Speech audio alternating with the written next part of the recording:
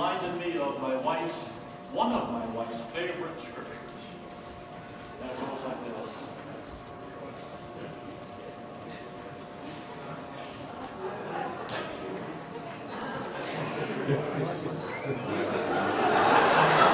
Not reading anything. That's his big. But you don't ask people to be quiet. You be quiet. It doesn't work. Though the fig tree may not blossom, nor fruit be on the vines, though the labor of the olive may fail, and the field yield no food, though the flock be cut off from the fold, and there be no herd in the stalls, yet I will rejoice in the Lord, and I will joy in the God of my salvation. How many of us can say that?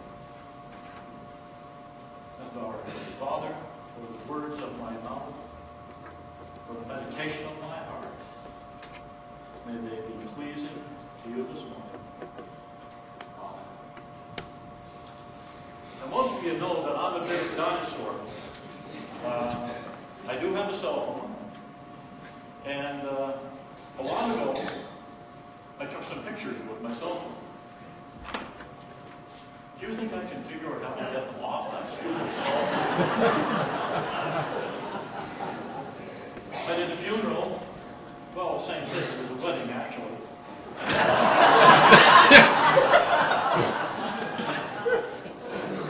Turns out the same way. I did this wedding, and I had my folder with my marriage words in it. And I've had that notebook for 15, 16, 17 years. And when my wife was looking at the pictures from the wedding, there was a close-up showed my hands holding my book, and she said, "You've got to get rid of that notebook. It's all rusted on it. There's metal brackets, and it's all rusted. The spine is all splitting. You can see where there's no die left anymore. You've got to get yourself a new notebook." Everybody else has got iPads. Everybody else has got all these different wonderful things. You're going to have to get up to date. So I went down to Staples, and I got myself a notebook. And it's right here in this guy.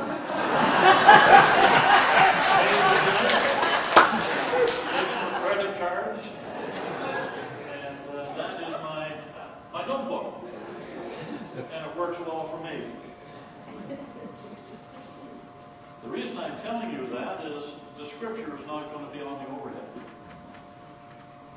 The scripture is not in your bulletin. And I fall into this same trap that if the scripture is provided, why should I bother carrying my Bible to church? And so quite often, I don't have it with me. And now this morning, those of you who are a little bit more up to date, you just go to the app for your Bible and you'll scroll down and get what we're going to do. But for the rest of you who are maybe dinosaurish like I am, that's a new word for next year, that I will read the scripture I have for you. And it's taken from Daniel chapter 1, verses 1 to 16. Daniel 1, verses 1 to 16. In the third year of the reign of Jehoiakim, king of Judah, Nebuchadnezzar, king of Babylon, came to Jerusalem and besieged it. And the Lord gave Jehoiakim, king of Judah, into his hand with some of the articles of the house of God, which he carried into the land of Shinar. Shinar, that would be north of Israel, up around the Babylon area, to the house of his God. And he brought the articles into the treasure house of his God. Then the king instructed Ephanes, the master of his eunuchs, to bring some of the children of Israel, and some of the king's descendants, and some of the nobles, young men in whom there was no blemish, but good-looking, gifted in all wisdom, possessing knowledge and quick to understand, who had ability to serve in the king's palace. and whom they might teach the language and the literature of the Chaldeans. And the king appointed for them a daily provision from the king's delicacies, and of the wine which he drank, and 3 years of training for them, so that at the end of that time they might serve before the king. Now among those of the sons of Judah were Daniel, Hananiah, Mishael, and Azariah. To them the chief of the eunuchs gave names. He gave Daniel the name Belshazzar, to Hananiah, Shadrach, to Mishael, Meshach, and to Azariah, Abednego. Now Daniel purposed in his heart that he would not defile himself with the portion of the king's delicacies, nor with the wine which he drank. Therefore he requested of the chief of the eunuchs that he might not defile himself. Now God had brought Daniel into the favor and goodwill of the chief of the eunuchs. And the chief of the eunuchs said to Daniel, I fear my lord the king. He appointed for your food and drink. Why should he see your faces looking worse than the young men who are your age? Then you would endanger my head before the king. He would be, if these men didn't look as good as the rest. Now Daniel, knowing how the world system works, couldn't get by with the boss, so he went to the second in command. It says here, so Daniel said to the steward of the chief of the eunuchs, please test your servant for 10 days, and give them vegetables to eat and water to drink. And then let our appearance be examined before you, and the appearance of the young men who eat the portion of the king's delicacies, and do as you see fit. So he consented with them on this matter and tested them 10 days. Now I bet the steward was awfully happy to go along with that. Because where did the food go that was supposed to go to these 4 boys? It went to his table. So he lived on the high hog for a little while, drank all the wine for a little while, but then 10 days were up. And at the end of 10 days, their features appeared better and fatter in flesh than all the young men who ate the portion of the king's delicacies. Thus the steward took away their portion of delicacies and the wine that they were to drink, and gave them vegetables. Can you imagine Daniel standing here, and over here, Shadrach, Meshach, and Abednego, and their jaw must have dropped like this, and their eyes must have gone so big. You don't want to eat from the king's table, but he's got barbecued ribs. He's got bacon cheeseburgers. He's got barbecued pork chops. He's got oysters Rockefeller. And you want us to have vegetables and water? Imagine how those young guys felt. They're all their teens. Teens are bottomless pits. We all know that. I was a teen years and years ago, and I know what it's like.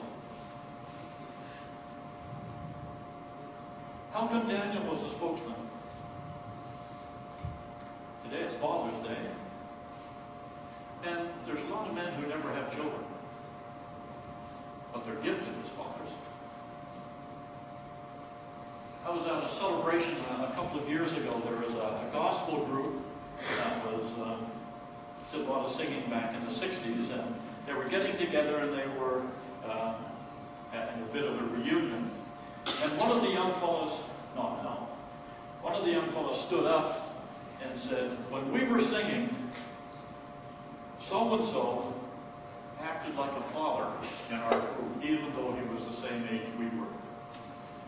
Because he seemed to just keep us on track.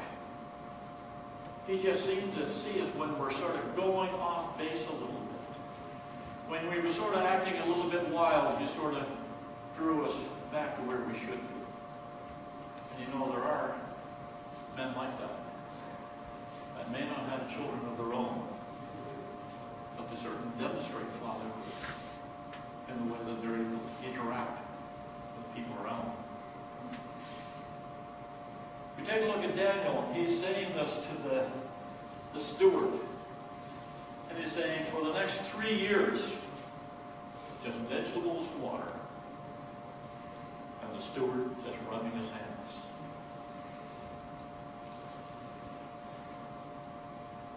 If you talk to doctors and you discuss diets, what will they say about lots of wine, lots of fatty foods, lots of barbecue, lots of all these things? Will they say it's good for you? What do you think, Sarah? No. Would you stay as slim as you are if you ate all that? Well, right now you do. But a couple of years from now, doctors will say it will be evident in your face. You won't have the right complexion. It will be evident in your mind. You won't have the same thinking process. You won't have the same vim and energy if you take all these fatty things and all this wine into your system.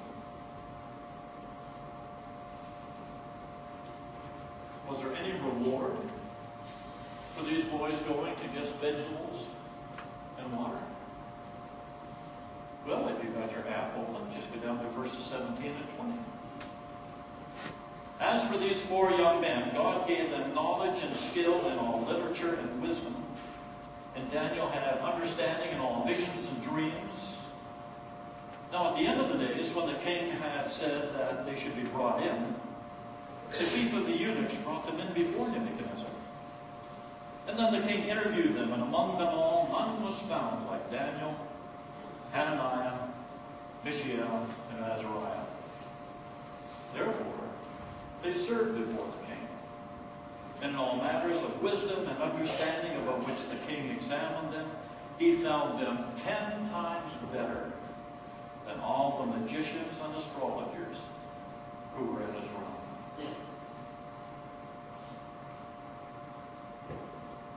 Sometimes it works out. We sacrifice, we do what the Lord wants us to do, and it seems to pay off. Sometimes it doesn't seem to pay off right away. It took 3 years before it paid off for those boys. We usually want things right away, don't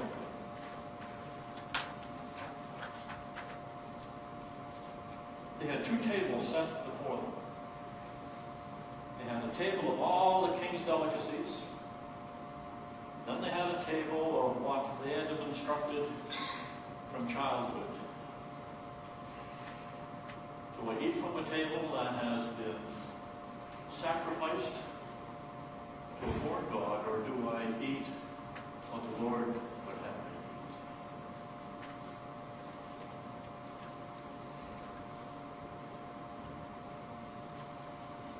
Take a look a little farther down in your map. Go down to chapter 3. Verses 16 to 18. To me, this is the greatest statement of faith in the Bible. Some of you may think Hebrews, some other passages, but to me, this is the utmost one to demonstrate what faith is. The king had set up this great statue. He said, when the music starts, I want all of you to bow down to the statue. And if you don't, you'll be thrown into a fiery furnace. The music started. Everybody bowed down, except 3 Jewish boys. Daniel, he was off in another part of the territory. He must have been, because it doesn't mention him. Well, of course, all those who have been displaced by these 3 boys, they ran to the king and said, oh, king, look at that. He's not bowing down. Those other 2, they're not bowing down. You better do something about that. Well, the king liked the boys, and he didn't want to really throw them in the furnace, so he gave them a second chance. He said, now, we're going to do this again. Now, when the music starts, all you have to do, just bow down, and everything will be fine.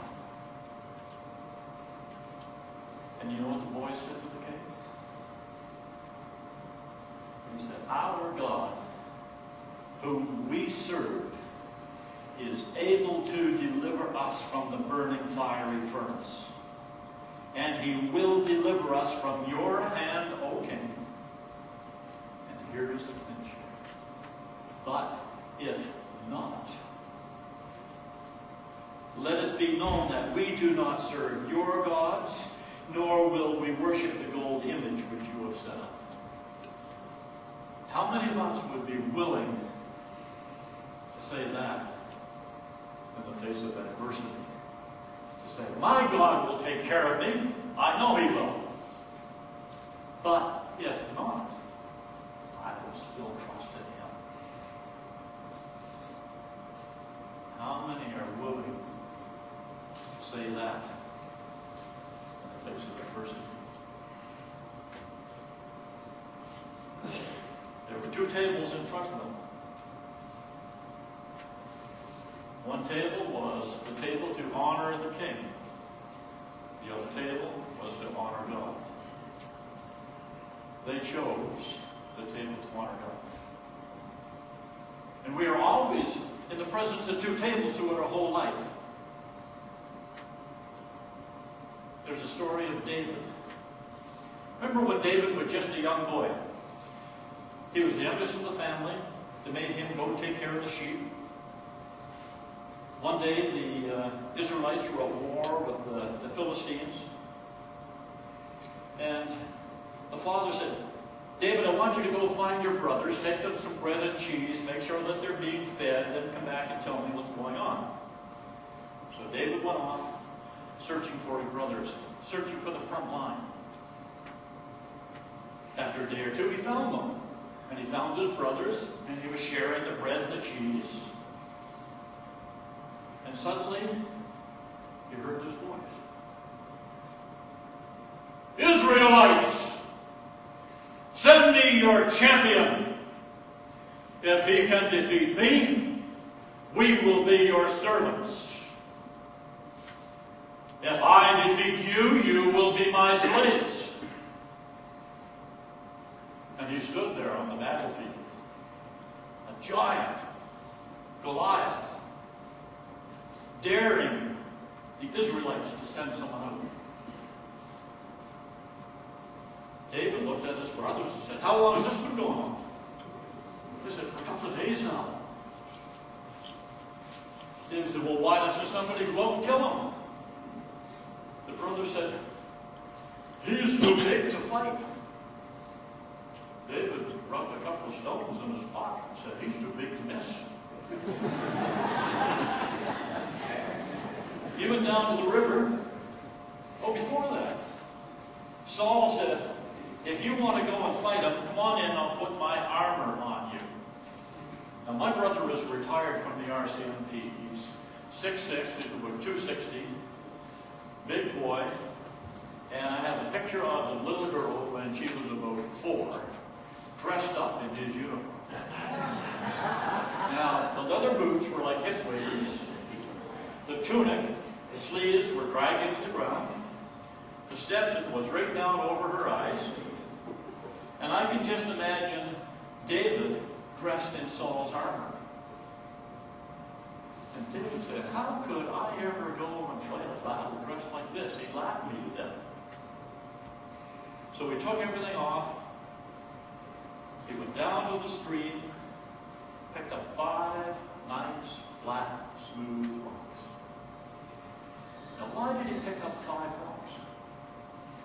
You've got a hand up. What's the answer? So he was pretty sure he would only, he couldn't miss more than 5 times. Well, David was a pretty good shot. That's a good shot. And he knew God was going to deliver Goliath into his hand. Now, how many brothers do you have? Do you have any brothers? 1. If somebody killed your brother, what would you do? You'd go after the guy that hurt him, wouldn't you? Goliath had 4 brothers. David had faith he was going to knock down Goliath. He was going to kill Goliath. And he also prepared for the 4 brothers who'd most likely come running across the battlefield to get David. But it just so happened they weren't there. David had 2 tables set before him that day. He had a table of fear or a table of faith. And he chose a table of faith. And he slew Goliath. Now, when we're young Christians, we're full of beans. We want to go out and evangelize the whole world. I remember Pastor Spencer saying that when he became a believer, the first thing he did was go and get all of his family members and tell them all that they were going to hell. Well, that's not really the way to start things off when you're trying to evangelize. David, when he was younger, was full of faith and chose the right table. But when David got a little bit older, like our age, things weren't quite so black and white anymore.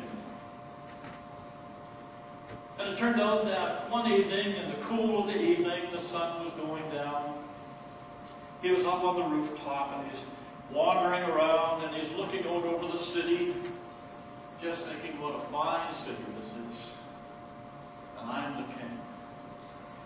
And as he wandered, he looked down over the wall, and there was another house. And on the rooftop, there was a little bit of a trellis around, but you could see through it quite easily. And here's a woman having a bath up on the rooftop because it was so much cooler that time of the day. Now, it's not the first look that gets you into trouble, guys. It's the second and the third and the fourth look. An example of that, it was a number of years ago now, I was looking for a new compound miter saw to use out here in my shop. And I was searching the internet, and I knew that there was a company called King Tools that makes great tools, and they're made in Canada. They stand up well. Now, men, consider what happens when you type in King Tools on the internet. Can you imagine what came up on my screen? Well, I got out of that. I walked down the hallway to Pastor Spencer's office, and I said, "Get out your day planner." So he got out his day planner. I said, "I want you to write down on today's date, Pastor George got into porn." So he wrote that down. He said, "Why did you want me to do that?" I said, "For one thing, I want to be accountable to you that I won't do this again. But also, if someone from the church ever went through my computer and found that there was a porn site, and they came to you and said, 'What's Pastor George up to?' you can turn back the pages and say, 'Yes, he did. On this date, he confessed it, and this is what happened.'" It's not the first look that's the sin. It's the second, and the third, and the 50th. David looked over the wall. He saw the first look, but then he kept looking. Then he called the other guys over and said, "You take a look. Tell me, who is that?" It's coincidence that she was taking a bath and her name is Bathsheba. That's what he said. They said, "She's Bathsheba. She's Uriah the Hittite's wife. He is one of your commanders in the military." He said, "My golly, she's nice looking. Send someone over and bring her to me." So off we went, got her back to see David. She didn't have too much say in the matter because he was the king. And he lay with her that night, had sex with her.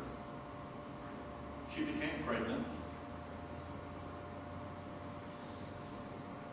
David thought, how am I going to get out of this? we called Uriah back from the front lines.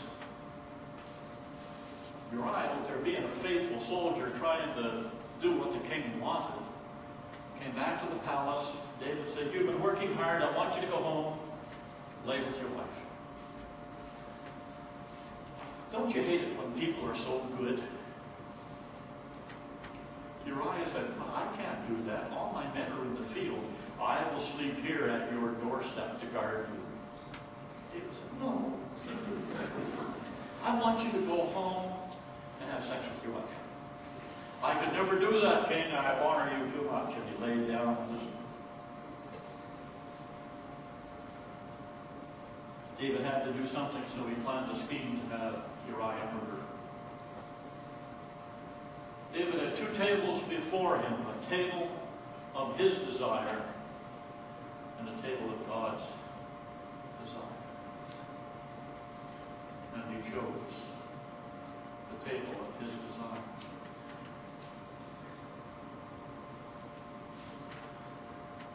Moving a little bit farther on in the New Testament now, we have two men. One by the name of Peter, one by the name of Judas. They had two tables set before them. Peter had a table of faith or fear.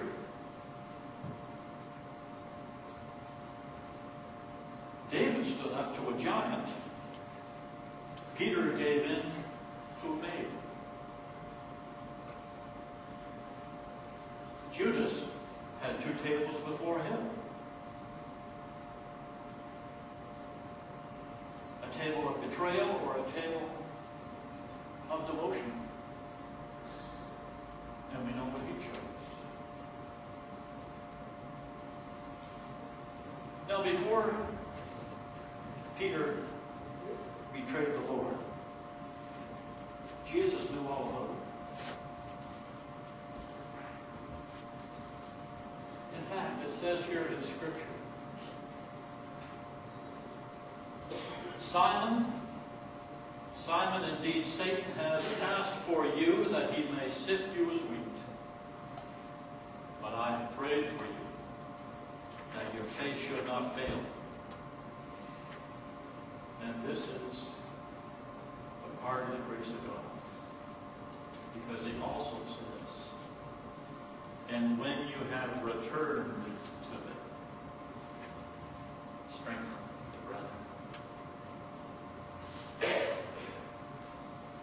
How do you think it would feel for Jesus to be talking to you, George, and said, Satan has asked for you, George. He's going to set everything he's got to make you fail. But I prayed for you. I prayed that you won't fall. But after you do, return to me. Can you imagine what it's like for Satan to pinpoint you? Satan knows your name. He knows your desires. He knows how you're going to respond to so many things. And you know, he will make it sound so beautiful, so wonderful. If I just do this, life is going to be so much better. Have you seen my wife in the morning? Look at my neighbor. Look at Bathsheba. Look at the gold that's over here. Wouldn't matter if I just took a little. Two tables set before us. When Satan tempts us, he makes it appear so glamorous, but once you yield, what happens? How many of you have ever been on a diet? How many of you have ever decided to have that last piece of chocolate cake? And afterwards you say, why did I eat that? What do you think Satan does? He says, oh, come on. This chocolate cake you're craving for. Look at that creamy frosting. There's only one piece. Go ahead. boy, what a dwarf you are. Couldn't even withstand one little piece of cake. And he sort of drives you down. There goes the rest of your diet out the window.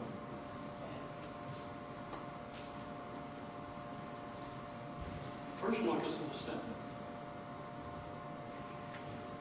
To be tempted isn't a sin. But when you look at the table that's set before you, you have a table of God's will, and you have a table of your will.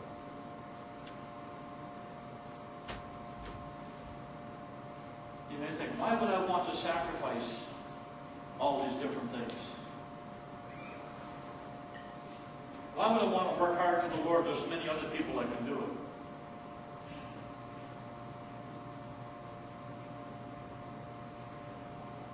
Pastor Ernie, years ago, mentioned in one of his sermons that back in the early 50s, a man by the name of Jim Elliot was in seminary and was called to missionary duty. And his heart led him to South America, down in a place where the Aka Indians were. They're known to be very vicious. Jim had a saying that is quite appropriate for what he went through, but something for us to think about as well. He said, "No man is a fool who gives up what he cannot keep to gain what he cannot lose." No man is a fool to give up what he cannot keep in order to gain what he cannot lose. And down here we got all sorts of young people. 2 tables. What's your future going to look like? How much are you going to turn over to God? But my parents want me to get this degree. That's fine. My parents want me to be successful in business. That's fine.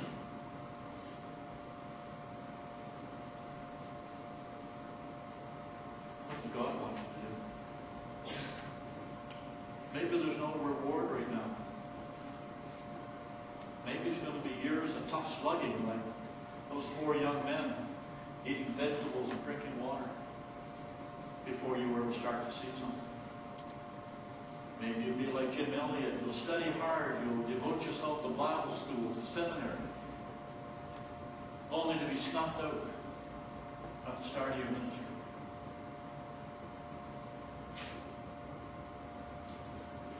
When Jim Elliot was killed, Pastor Ernie said there was an upswell through North America. And hundreds and hundreds of young people dedicated their lives to the Lord, entered seminary to go and be missionaries around the world. And through Jim's death, so many more people were touched by God's word than Jim Elliot could ever have done. He chose the table of God's will, not the table of his will. What table do we serve today? Someone once said, a way to tell is to look at your checkbook. Well, people don't have checkbooks anymore. I do, like a dinosaur. But they say, look at their bank statement at the end of the month, and you'll soon see where their heart and their treasure lies. You might say, but I worked hard for that money. God said, well, I gave you oxygen to breathe to be able to be there. But I should be able to have the right to spend it the way I want. God said, I'm the one that gave you the strength to go to earn it. But I need all this stuff. And God said, yes, but I've got children who don't have a roof over their head. 2 days. Which will you choose?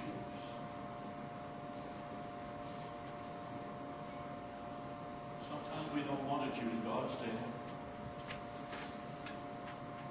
sometimes it's the table when he says, here is my love. And you're saying, but you don't understand, I hate that person. God says, no. Here's my table of love and forgiveness. Not that table. You know, the opposite of love is not hate. The opposite of love is indifference. And the Lord has those two tables laid out before him. Will I love the Lord my God with all my heart, mind, and soul, and my neighbor as myself? Or will I choose my desires?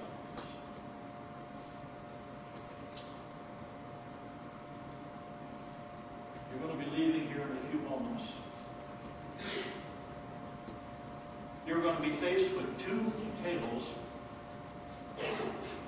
even before you stand up. You know your lives. You know the tables you've been eating from in the past, in this past week, perhaps this morning. And you know of your unwise decisions. Always remember, Satan condemns, God convicts. If he convicts you that you have been taking from that wrong table, he will draw you to the right table. Whereas if you've been eating at the wrong table, Satan will condemn you right down to your socks and say, what a failure you are. We all know the gospel verse, John 3:16. What does it say? For God so loved the world that he gave his only Son, that whosoever believeth in him should not perish, but have everlasting life. Now 3:17. For God sent his Son into the world, not to condemn the world, but that the world through him be saved. And God says to you this morning, I know what table you have been eating from, but I do not condemn you. I invite you to come back. Come back to my table, to eat from the things that I will provide for you. You will have life everlasting. I'm going to ask the praise team to come this time. I'm going to ask them to sing through this praise song themselves the first time. And I want you to look at the words and meditate on what they said. And then Sharon will tell us when we should to join all together.